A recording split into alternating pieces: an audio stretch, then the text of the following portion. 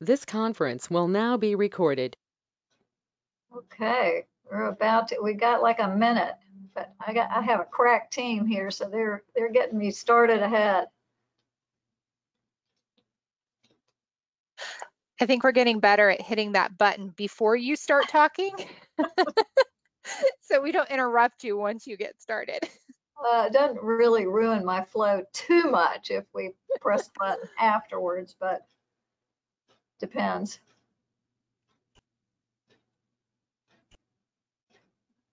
Okay, it is now 3 o'clock. If you haven't already, please go ahead and put your library affiliation in the chat, just so we kind of know where you are in the state. Good afternoon, everyone. I'm Claudia Holland, Chief of the Bureau of Library Development and the Division of Library and Information Services. It's great to have you on the call today. We're going to talk about outdoor programming ideas, and I don't know about where you are, but it's beautiful here today, so it's a good time to talk. I know that, based on the short amount of time that I have been with DLIS, which is almost 2 years now, I have noticed how incredibly creative the library staff in Florida are. You guys offer a multitude of fun and educational activities, both inside and outside the library for all ages. And you should be lauded for that. With our continued need to offer programs that encourage social distancing, this does seem like kind of a good time to talk about what folks are going to be doing this year, and maybe even continuing after we get out of this crazy time, whenever that may be. These discussions are for you, so if we decide to veer off topic, that is completely fine. We just want y'all to be able to share and feel comfortable sharing and talking about whatever you would like to. Let me just take a minute to mention a few housekeeping items before we get started. We've muted everyone, you probably can tell that at this point, but we'll unmute you once the discussion begins. Please mute yourself until you're ready to talk, in case you have that errant dog barking or child crying or phone ringing. Anyway, wherever you are, it might be a good idea to mute until you're ready to talk. If you don't have a mic, obviously we do have chat, and we'd love to hear from you no matter whether you just can chat. We'll be monitoring it for questions that you'd like to pose to the group if you can't actually, or if you feel more comfortable chatting than verbalizing. If you get dropped, or if you have bandwidth, you should off your webcam until you want to speak. You may, of course, speak without using your webcam, but I know that everyone would like to see you as well as hear you. The session will be recorded and made available on our YouTube channel for you to refer to later if you'd like, and for those who are unable to join us today. For those who have been, who have come to some of these DLIS discussions, I tend to like to invite staff from a few libraries in Florida to talk about the topic of the day, because really, to me, you're going to benefit more from listening to them and sort of, them sparking the conversation, from hearing from them directly. Especially if they've experimented with, or they already have a successful program in place that you want to hear about. So today it gives me great pleasure to introduce, I don't know if it's Sabrina. Sabrina, are you on today? If it's not Sabrina, it may be Melissa from Winter Park Library. Yes, they're going to talk about. I am here. Hi. Hey, Melissa. Thank you for being here. And they're going to talk about some really cool stuff they're doing in their library. And also, Rebecca Sahar is here from Wakulla County Public Library. And she's going to also share some outdoor programming experiences that they have and that they have in place, and having I think a good time doing. So I hope you feel comfortable talking, asking questions, and not making me talk. So let's get started. Why don't we start with something that, a couple of things that are going on. I'm just so impressed by. Rebecca, the drive up bingo that y'all are doing. What is that all about?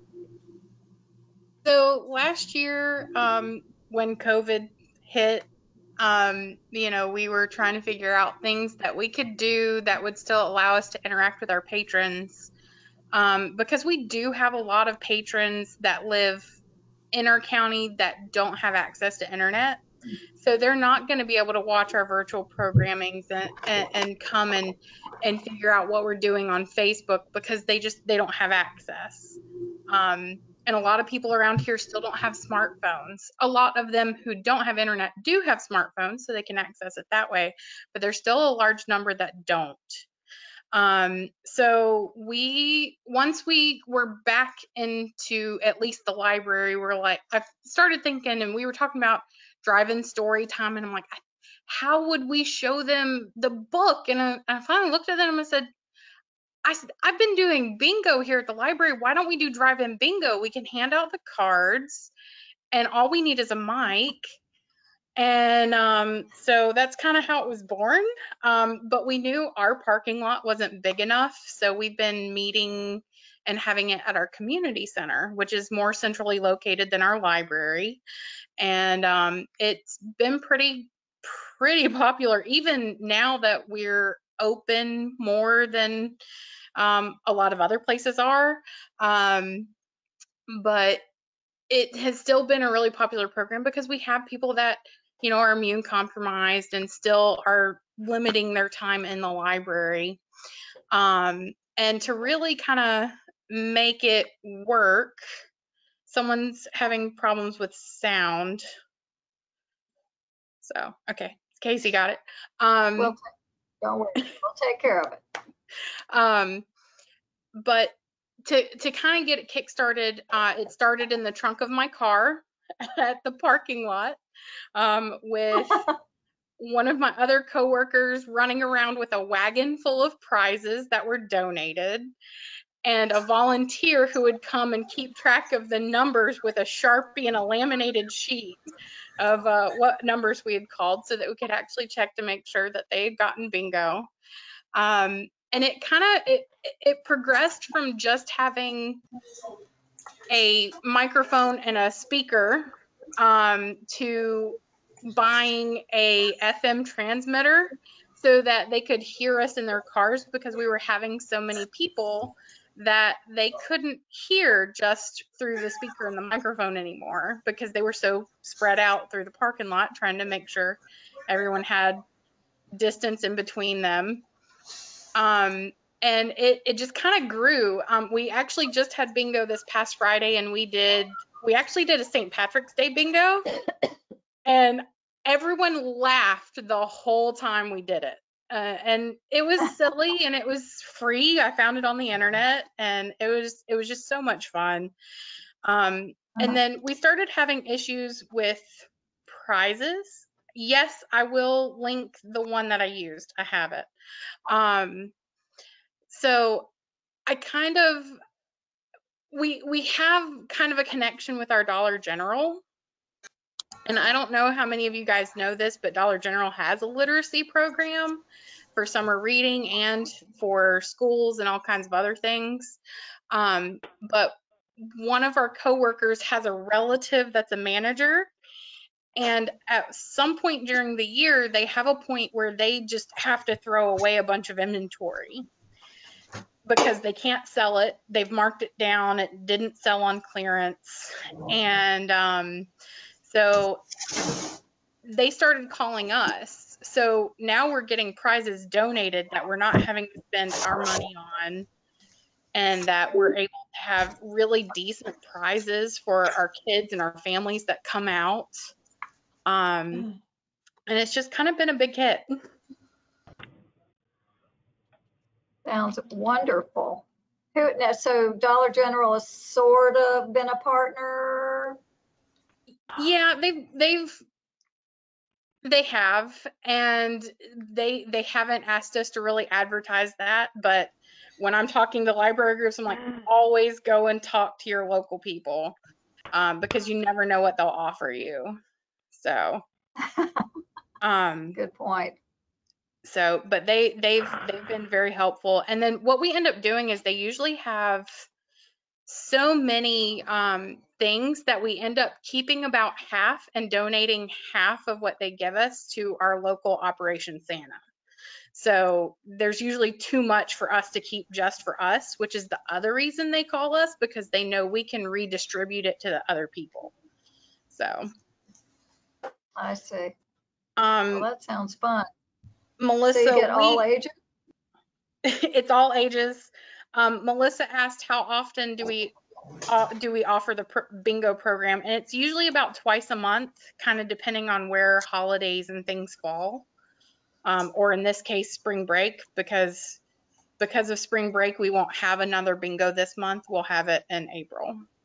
So I see. Great. Sounds very fun.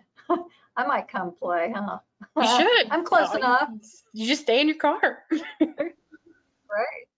I'm going to come back to you in just a minute. Sure. Rebecca, I'd like to go to Melissa now, who's going to talk about the bike program at Winter Park. Melissa, are you on? Yes. Can you all hear me okay? Yes. Yeah, so I'll just throw out some general information about the bike program and then y'all can chime in with questions. But we've had our bike checkout program at Winter Park since 2014. We were able to start that program through a small grant that we received from a local health organization. We applied for a grant specifically for that program, and then at the start of that, we were able to purchase 8 bikes. We purchased 7 single rider cruiser style bikes and 1 tandem bike for 2. And we were also able to purchase helmets and bike locks. And then once we were able to do that, we actually worked with an Eagle Scout as part of his Eagle Scout project. And he built us an awning and got bike racks for us so that we could store the bikes outside the building. Obviously, we didn't have a place inside the building, and we were a little worried with the elements being what they are here in Central Florida about not having them under any kind of protection. So once we did that, we had a couple of attorneys on our board who actually helped us create waiver forms for folks to sign when they checked out the bikes, just acknowledging if there was any injury or anything like that, that of course the library wasn't responsible. And the bikes are a same-day checkout. Once folks have filled that waiver out one time, they don't have to do it again. Helmets are optional. Since we've had the bikes, we've only offered that to folks who are over the age of 18. We did have some concerns from our attorneys that there was some liability involved if minors were going to be using the bikes. So folks have to just show their ID and their library card to verify their age. Again, fill out a waiver if they've never done so, and then they can check out the bikes. And we've worked with the city to have some trail handouts available for folks so they can see where they can go close by and ride around. And then we actually are located next door to the Alfond Inn. It's a really nice hotel in Winter Park. And we have a partnership with them where their guests can actually show their room keys and check out bikes for free. So that's a really nice perk for folks who are out of town visiting the area, who want to go exploring. The bikes have been super popular. They've checked out over 1,000 times since we started the program. We have not offered them during COVID because we had some concerns around obviously close contact, contamination, things like that. But we're hoping to reintroduce the program late spring, early summer. And, oh, that's great. We have a question about repair. So we work with a local bike mechanic who comes to us. He's a mobile bike mechanic. He comes with his trailer and he services the bikes quarterly for us. And it's very reasonable. He does a great job. He actually works with the Disney police force. He's very well thought of in the community, and we don't have to take them anywhere, so that's really nice for us. He does everything he needs to do on site, brings spare parts, things like that. And those are just kind of the main things, but I'm happy to answer questions or share more information if folks want to hear more about something specific.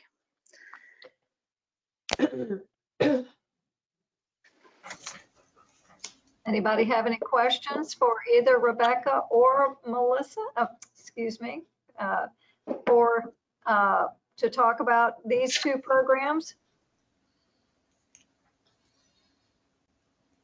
I'm impressed. Are y'all going to add more bikes, do you think? That's a good question. You know, one thing is, I'll just mention this as an aside. I know from different folks that have reached out to me around the country to ask about the bike program, there were a lot of questions about damage or loss, and we've never had a bike stolen.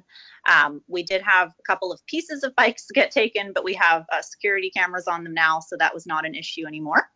And then we have, of course, bikes are only going to last for so long. So we do have plans to replace the bikes in the next couple of years, and maybe even get an electric bike model, which would be a little bit easier for some folks because our bikes are just cruiser style bikes. They don't have gears. They don't have any type of a motor. So that can be pretty intensive for folks that aren't used to riding a bike. But we're happy with the number that we have at this point. The number that we started with worked well for us. We never had a time where we couldn't keep up with the demand. It's wonderful. And don't y'all also do like historic tour? Somebody, you partner with somebody to do historic tours, is that correct? Yeah, we've incorporated the bikes into our curriculum. So we have an archivist in the library. We have a small collection of local history, and our archivist actually works with our community librarian, and they've done some bike tours around the city and gone to some historic spots. And that has been a super popular event that we've offered on a rotating basis. And, you know, it's really nice for folks to just come to the library, check out a bike, and then they go around town and explore.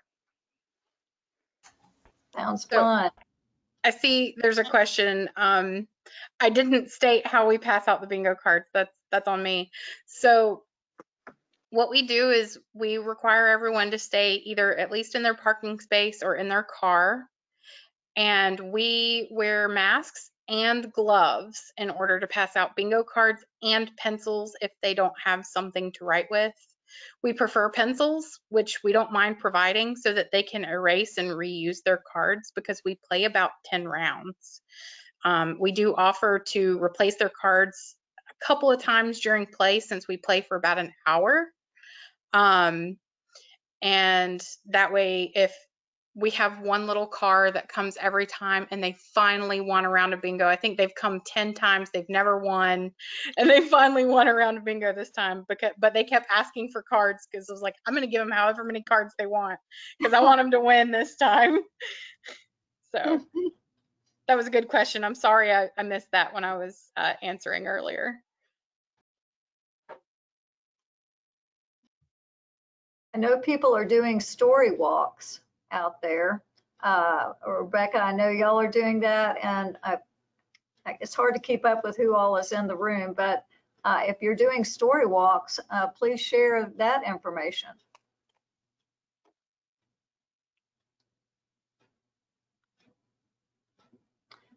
Here's a question. This is Oyuki Paletz. I'm with the Boca Raton Public Library. We actually have 2 story walks. The first one we rolled out last summer, and it was funded by our Friends organization and was very well received. Obviously, it was a little hot when we rolled it out, but right now we rolled out our second one in a Sereno Glade Preserve. So that one is really close to a playground, so the books that we choose for that one are a little bit younger in age, and that one too was funded by our friends. The first one we partnered with Palm Beach County I believe it was Land Management Resources, and they were really wonderful. And they actually printed the books on the really nice UV printing, so the color stayed well. And they're printing it for free. Yay, partnerships! So that was the best part about that. We do request the books in advance, just to make sure that we're able to reprint them.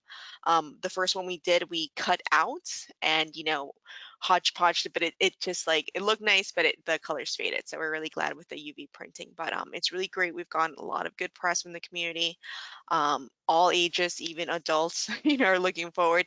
So we have it on a bi-monthly. We change it every 2 months to a new book at each location. So it's been very well received. So does everybody know what a story walk is? I have not ever participated at one, so I'm always interested in hearing how you set them up and how you decide on the books. Yeah, so someone asked, are these permanent installations? And they are. We did the ones from Barking Dogs. So it's a whole metal post, and then there's like a frame with a plexiglass that you just switch it out. Now you can do it where you can you just print out the page, laminate, and put in a little paint stick, so you can do it different ways. I've seen I think the Princeton Public Library, they do it on different windows for their local businesses. So there's different ways. It's very flexible. But again, we had it, our friends have deep pockets, so we're always looking for projects for them to do. So this one was an easy one that they liked. So, and again, the first one took a little bit longer, but the second one that we pitched to them, we pitched it in December, and it was up at the end of January. So we already had the bodies and the resources, and they're very, the thing that takes the longest is getting the approval back from the publishers. So, but that's about it. Now we're just on a roll. That's awesome. I know others are doing story walks. Rebecca, you want to share what y'all are doing? So I know there's a lot of flexibility too when it comes to what books you're going to do. And I know you guys are asking specific permission from each publisher, but based on the information from the original story walk, as long as you buy 2 copies of the books and you don't edit anything, you can tape them together and put them all on a page, but as long as you don't edit them and you buy 2 copies of the book and you have 1 in circulation, I think are the requirements to take them apart and use the actual book for the story walk, whereas you guys are actually having them printed out, I think is what you said on the UV. Correct. Yeah. So the first time we did buy multiple copies, and we just cut them up. But because we are having them reprinted, we are Right. going through that extra step to making sure we have permissions. And then in addition to that, we add, little things like count how many butterflies or, jump like the frogs, Yeah. whatever. So we're trying to do it a little bit more interactive. Yeah. And we add that interactive element too. So we have the same exhibit signs that they do through Barking Dog that our friends agreed to purchase and fund. And they're also funding the books that we're getting, but we're doing the 2 copies of the book where you take the book apart, and then we're taking the book to go and get it laminated so that it stays, we can reuse it, and hopefully it does. Unfortunately, I don't think it's UV, so it will eventually fade and we'll have to remake it. But we've had, I think, 3 different stories out already, and maybe 4. I'm kind of lost at this point because we've done so many, I just don't remember. But we're changing them almost every month. And ours is located, we have a park in the middle of town that has a walking trail around it. So it's stationed periodically around the trail so that they can read the story as they walk around the park. But it's been interesting. I know we haven't done an adult book. We've only done kids books. The book that's currently out is Ada Twist Scientist, and some of the questions we ask for the books are for parents though, because in Ada Twist there's one point where they're looking at the story and they're all trying to figure out what's going on in the book. And the question is, what is she trying to figure out? And you see the picture of a chicken and equals and an egg, and they're trying to figure out which comes first, the chicken or the egg, which a kid's not going to get, but a parent would. So we try to engage both. So Fun. Anyone else want to share about their story walks or something similar? Deborah says that graphic novels might be good. Yeah, I agree. That would be good. Oh, and Deb says she's been inspired to think about a poetry walk. I think that's a lovely idea. I think even, art, you could, the sky's kind of the limit with a story walk, I guess, other than, I think if you had a really detailed, like I wouldn't put a Dickens book out there maybe, unless it was a graphic novel or a comic book or something like that, but something fun to engage a lot of different people is a good idea. Casey says a common question we get in the flip sessions is how people are counting stats for story walks. Anybody got any ideas on that?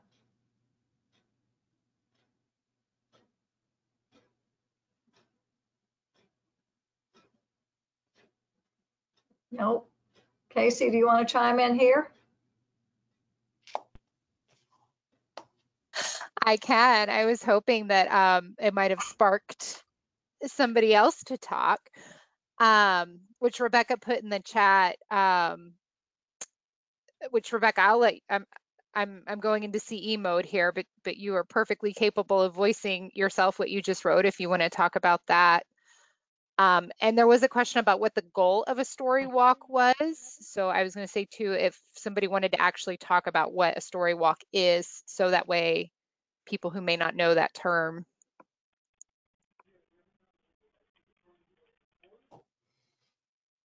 I know for as far as stats, and I put it in the chat. We use QR codes where we link a video of us reading the book, so that if they can't read very well, or if they struggle with reading and they have a smartphone or something, especially there are some parents around here that are illiterate, but they are tech literate, and are able to scan a QR code and have either me or our other children's person read the book to them. Hey. And the guy who's doing. There we go. So we track it through the video, which not everyone scans it when they go through. I've also talked to other people that have story walks that have a QR code with a registration, like please register, so that we know how many people have participated. I've also seen portable story walks where they physically stay there for X amount of hours and count how many people go through for the story walk, as well as I've seen permanent installations that have a waterproof box at the beginning or end that have a guest book that asks people to physically write their name in it. So there's ways to get stats. I know as far as we're concerned, it's a passive program. It does count as a stat, but we're not freaking out to get the numbers for it, because we think it's more important for our community than for our numbers. But we do kind of have a general idea of about how many people are out at our park a day. So we kind of know how many people have the opportunity to see it. It's kind of where we're at with it. So it's kind of just depends on, our libraries gets to be a little bit more liberal with that, whereas I know some libraries have to have the exact stats for certain things. I know it just kind of depends on where you are. And then the goal of the story walk, I guess, is to promote literacy and to reach your patrons in a new environment and encourage them to come to the library and maybe check out the book that they had at the park that everyone loved. So that's the goal for me, is we want to reach as many people as we can. Yeah. It sounds fun.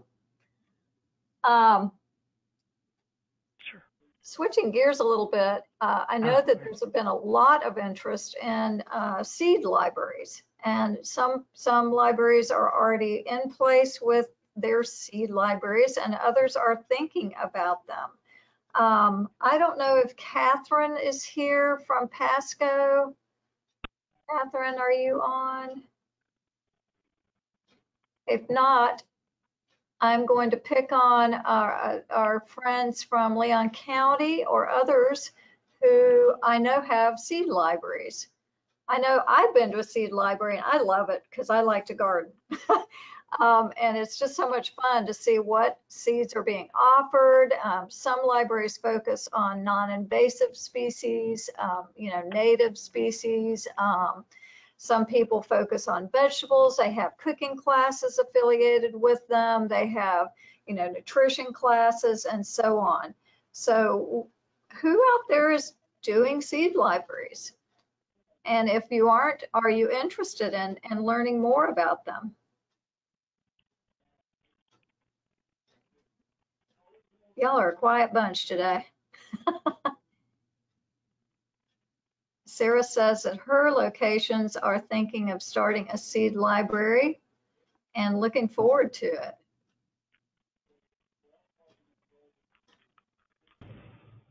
Hi, this is Doris from the Acreage Branch Library of Palm Beach County.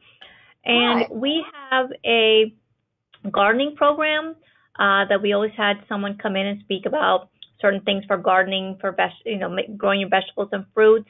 And now we're doing it via Zoom, and it's still very popular. And we also, although we don't have a library, but we have a first come, first serve of seeds for growing fruits and vegetables, as well as seedlings. Wow. So your partnerships are with garden clubs? Is that what you said? Actually, ours is with IFAS.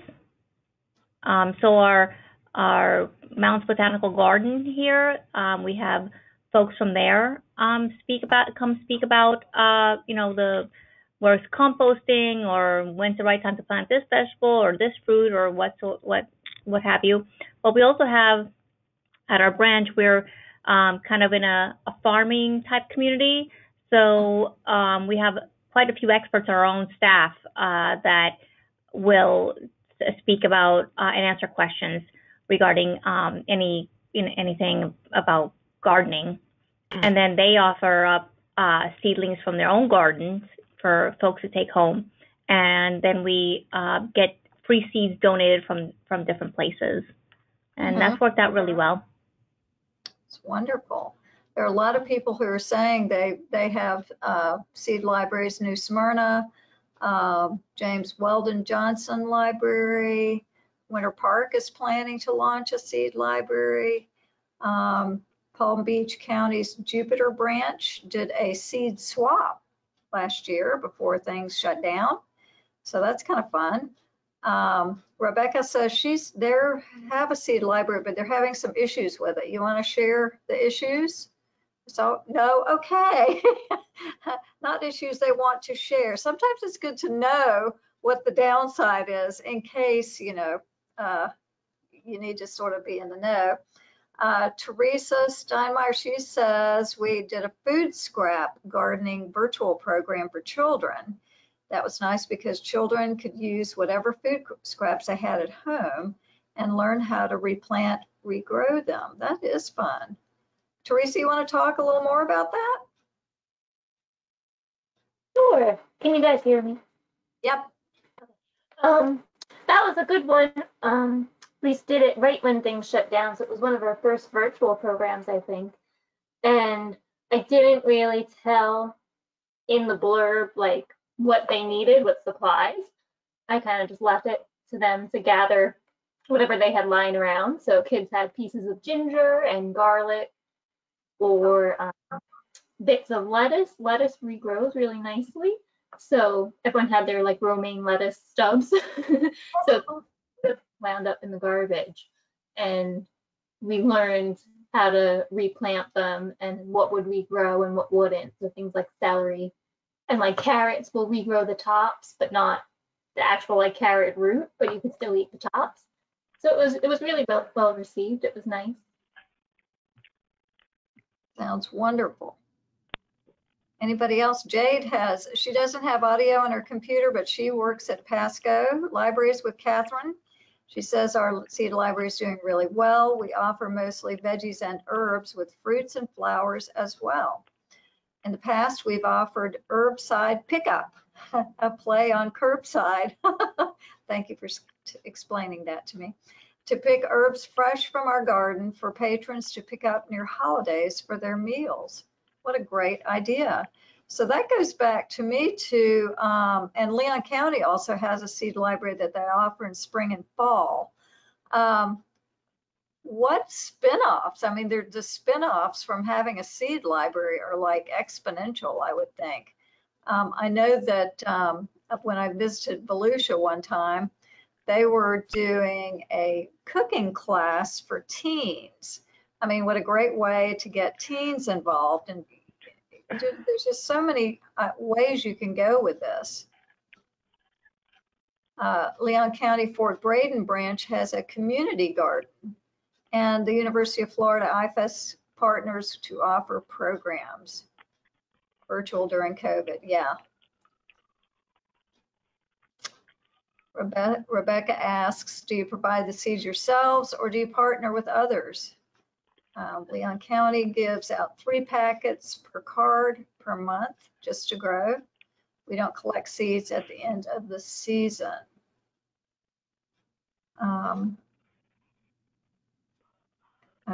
Home Depot and a local plant nursery donated seeds.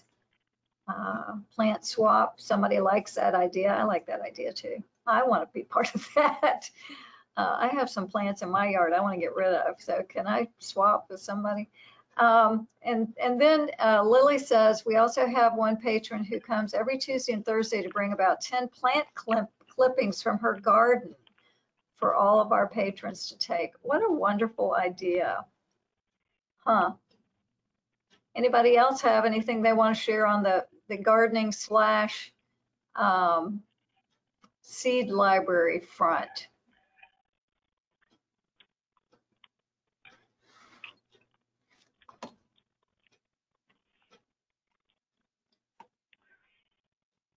So I'm curious, what have you tried? And Rebecca, you don't have to answer this question, obviously. What have you tried that it didn't work out for whatever reason for an outdoor program?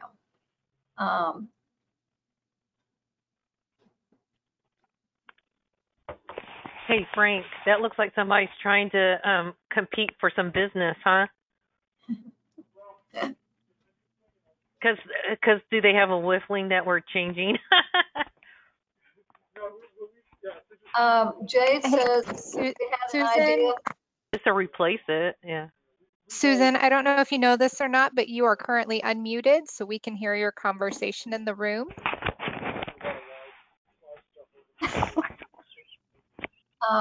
Jade says we had an idea to donate our harvest to local food banks, but that's dependent on the harvest. True enough.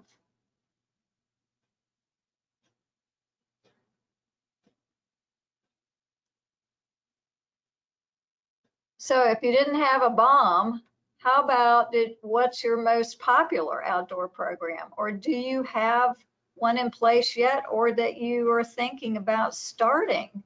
Let's hear your ideas.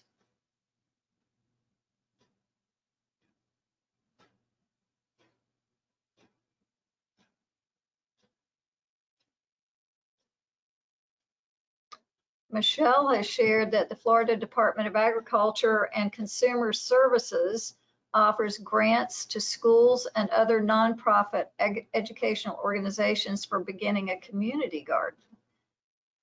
Who has a garden outside their library? I mean, we were just talking about that, but some people may have a garden or a playground outside your library. This is Melissa at the Winter Park Library, and we have grow boxes outside our building that we got a grant for. Mm-hmm. And we've done quite a few things curriculum-wise for our classes and events with those, everything from tween or teen gardening classes to now we're doing a community plant exchange. And kind of similar to what we were talking about with the seed libraries, folks can bring in a plant and then get a $5 credit at our used bookstore. So that's a nice way for us to keep those sort of fresh and fun, and then do some things with them. Hopefully have it become a community garden exchange a little later on down the line. Wonderful. It's going fast now. I might need help keeping up with this. This is fun. Let's see. Delaney says, and Osceola, that they are starting outdoor yoga story time at their main branch. And Maribel said, has anyone offered film screening with an inflatable movie screen or other types of portable screens? I haven't offered it, but I researched it. Can I offer my findings? Go for it. So as far as outdoor screening, make sure you contact your licensing partner that you do your movie licensing through, and make sure they will allow you to screen outdoors, or that you pay the extra amount for an outdoor screening for X amount of people, which can get really pricey. I know that when I checked at the height of COVID last year, because we were talking about trying to offer a movie night, like a drive-in movie night, our license would allow it on our property with less than 50 people, which our library is small, so we would have definitely been okay, but our projector wasn't strong enough to really handle that, and to allow everyone to be able to see it. So space was an issue and things like that, but just make sure you check with your licensing for that. Absolutely, good points. And I noticed too that you also talked about getting permissions for the story walks too, and that's really smart as well, because copyright is such a big issue, isn't it? Let's see. Michelle said, we're thinking about beginning story times in the local parks. It's a great idea. And Ellen said, I like this one, outdoor story times followed by food truck Fridays. What fun that is, you know, get the kids all whatever played out and then eat. Oh, Pasco did a drive-up outdoor concert. Lovely. Elise, can you talk about that? I don't know if you have a mic. Can you hear me? Yep. Yeah. Okay, cool. Mary Beth might be able to go a little more in detail into that. I was pretty new at the time, but I know it was at the Hudson branch, and it was, you could just drive up and the band was performing and they were streaming it. Mary Beth, I don't know if you want to elaborate a little bit. Sure. So the concert was held on a Friday night at the Hudson Library, which is a fairly large parking lot. We did look into projecting it on an inflatable screen, but that particular day it had been raining and we were concerned that the screen would get wet and there would be problems with drying it out. We have an audio engineer and a videographer already on staff. So we had no issues with getting the sound streamed on an FM transmitter into people's cars. And we also streamed it live on YouTube. They were trying to register people to make sure we had enough space in the parking lot ahead of time. So that was a little difficult trying to get all the cars in so that people have space and can see everything.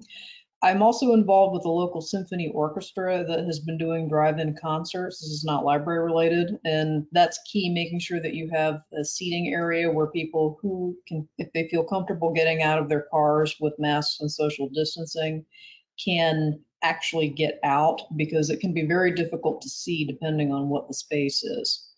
So if anyone has questions, I'd be happy to answer them. Great points. Teresa mentions the Florida's Project Wild courses. They have fantastic activity ideas, and I highly recommend the workshops/trainings to get the curriculum books filled with activities. We don't have a lot of outdoor space at our branch, but they can be adapted to indoor areas if need be. But if you have the space, try it out. children really need to have environmental education. This is true. Teresa, you want to talk some more about that? Sure. There's a few different ones. It's run by FWC. If you just want to Google Florida Project Wild, there's Project Wild and Aquatic Wild, and normally the trainings are in person and outside, but everything's virtual right now, which is nice because anyone can join it. But it's just really fun, and it just teaches kids about local wildlife and different ideas like population genetics and things like that. There's really all different topics, and they're preschool age all the way up to high school. So it's just a fun thing to learn about and incorporate. Agreed. It's nice. It's nice too right now while you're doing all the outdoor programming too. Yes. I think Leon County did a Project Wild activity as well, didn't you? Whoever is here with Leon County. Is there anybody here? I don't know that they can speak. Casey, did you want to talk about that a little bit? Oh, I can. I was just saying that we, as BLD, we hosted an in-person Project Wild training back at the end of 2019, and it's hard to believe it has been that long. But I will say, because I know that not everybody in here does children's programming, so even though this is geared towards kids, there's so much information that I think that even those of us, all of us adult learners who were sitting through this, we learned so much. And so I think even if you don't do children's programming, it's a really good Florida-based resource, so you could easily take it and adapt the information to adult patrons in that community or family-based patrons as well. And it's great because it is very Florida specific, and so it really talks about Florida wildlife. It's wonderful. Namora asks, how do you limit attendance at outdoor story times? Do you mean for story? What do you mean limit attendance? You mean in terms of where you're providing it, or if it's like in a sit down place? Is that what you mean? Right. If it's outdoors, how do you limit the attendance with social distancing during COVID-19? Or do you take attendance? For folks who have story times, outdoor story times, do you take attendance? Do you limit attendance? How do you social distance? Yeah. And Casey's kind of adding to that. What are your COVID-19 precautions that you take with outdoor story times in the park or at the farmer's market? Anybody have any ideas on that?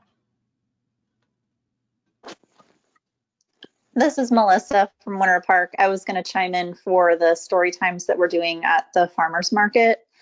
We are asking folks to socially distance and asking for folks to keep their mask on. And we do have the staff member doing the story time and then another staff member to sort of monitor that folks are maintaining social distancing and keeping their masks on. And it's outside, so we feel fairly safe to do that.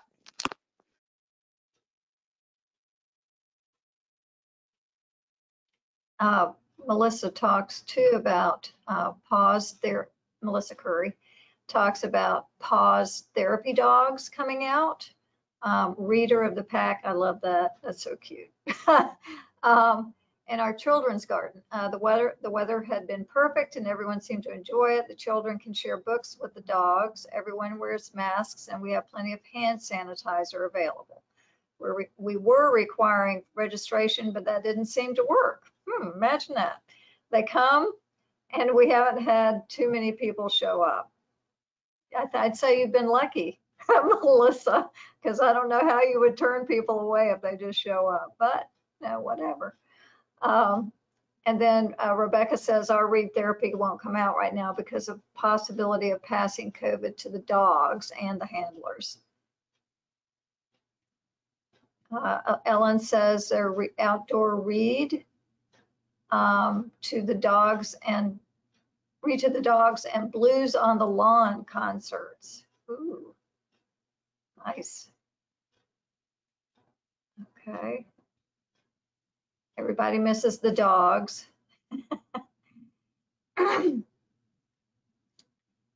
Casey said that even though Project Y, oh, she already shared that, it's good for all ages, even though it's geared toward children. It's hard to keep up with the chat. And Delaney says, well, for our yoga story time, we are planning, on having the yoga mats 6 feet apart, and kids over the age of 2 need to wear masks. Okay.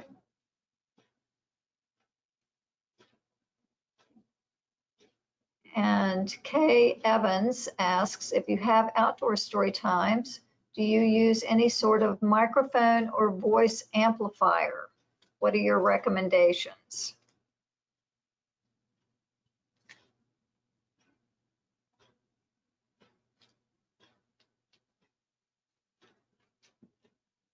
Anyone have a recommendation? So the link that I posted earlier would be good for something like that because you can charge it and take it out and use it as a battery powered microphone. It's a small PA, and it would work well for something like that. We haven't done that. Unfortunately for me and our children's staff, we are completely open and having in-person programs without being required to be outdoors. But if we were going to be outside, we would definitely be doing that. But I dropped the link for that and the FM transmitter at the beginning of the chat. So if you want to scroll back up, it's a pretty good one. So wonderful. Clarissa shares that they have everyone register on their webpage, and they provide social distance markers on the ground to keep groups separate. We also have hand sanitizing stations. Everyone has to wear a mask, and they have staff that monitor. But for the most part, everyone is very respectful and follow the rules. We also have mics for staff if needed, but I'm fairly loud. Well, Clarissa, we haven't heard you on this call though, so we need to hear you. Delaney, I'm in a very small branch, so I keep my mic use to a minimum. I see, okay. And Delaney shared too that they're doing their yoga story time under a pavilion with good acoustics, but otherwise she'd probably bring a portable Bluetooth speaker for music. What do you do in case of bad weather? Do you have a backup date?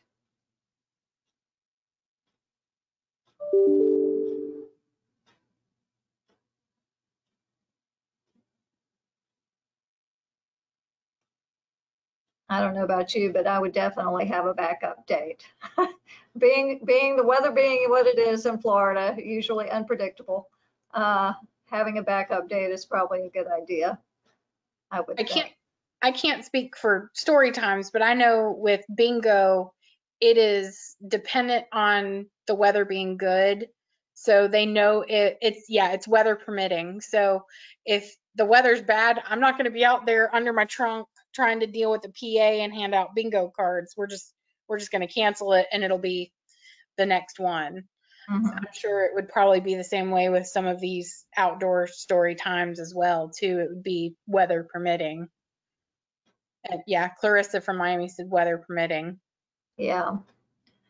Teresa also shares that her branch hosts American Sign Language socials. We don't currently have them in person, but as it is a visual language, you don't need speakers. What a wonderful idea. Casey asks, has anyone been presenting story times at other locations like farms or outdoor museums, etc.? Have you done that during COVID? Yes, we are making plans to participate in one of our parks is Manatee Appreciation Day it's this month. So they're having a manatee themed program outside, and we are going to go and read some manatee books as part of this. And it will be fun. Yes.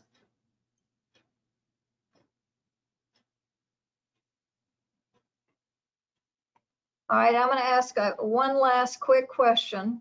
If you could provide anything outdoors for your community, sky's the limit in terms of staffing, funding, what would you do? What would you like to do?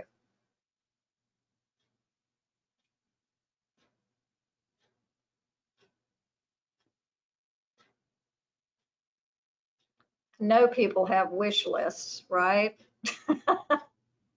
Okay, I can talk again. The new library branch that we are opening in August, this is Pasco, will have a courtyard that's enclosed. It's part of the building. It's got an outdoor stage, and it'll be great to have things out there, story times, yoga, dance party, like Jade said, and concerts. So we're really looking forward to that. Sounds lovely. Let's see. Doris says Bob Ross painting class. Jade says dance party for toddlers and preschoolers like we used to. Casey asked, Sarah, I know you do a lot of art programming. Are you planning on doing any outdoors? No plans at this time. We haven't done any outdoor programming at all, so it's still kind of new, so pondering. I see. Michelle says, fantastic fudge for Valentine's Day, read Arthur's Valentine, and then made chocolate caramels. Sounds delish. Teresa would like to host nature-based field trips for schools and homeschooling families. However, we don't have an outdoor area. Maybe you could partner with somebody local. Astronomy program, Mary says, Tai Chi, crafts. Maribel says dance instruction. Let's see. Oh, Deborah says, so much about my yearning has to be the end of COVID so we can with reasonable certainty. That's very true. Michelle says, ARC Wildlife Care Conservation Red book, Rudolph to the Rescue. And Elise says, hosting our 5th annual Aster Geek Fest Mini Comic Con. That sounds fun. Oh, and Michelle added, with live reindeer. Good golly. Awesome. Any last thoughts that you would like to share or continue this conversation? We can certainly do that. You know, we just want to hear from you and how we can help you with your programming. But of course, sharing ideas across the state is probably one of the best ways to share and to learn and to fail sometimes and to say, hey, I tried that, it didn't work, I'm going to try something else.